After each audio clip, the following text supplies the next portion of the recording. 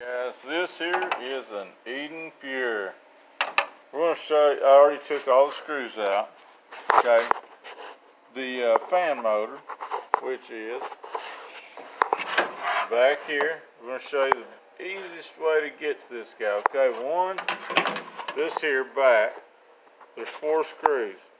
You'll need a Phillips head screwdriver. Take them 4 out.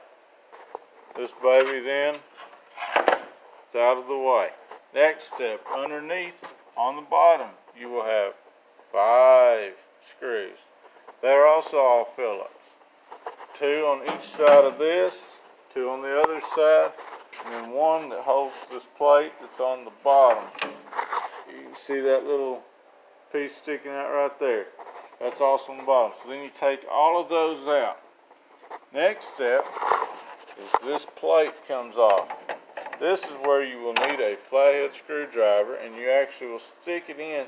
See where these clips are? Pop that plate out. Be careful because you don't want to tear or snap that. Then you're going to let that plate go right on through. Bringing it out, laying this part down. Now there will be 2 screws holding this onto here. That allows this to come off.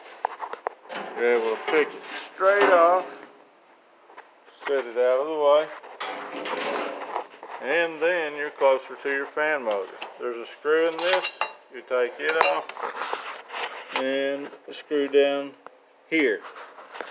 Okay, next you can take these 2 screws off, pull your connections loose from your plate, and you can replace that fan that quick.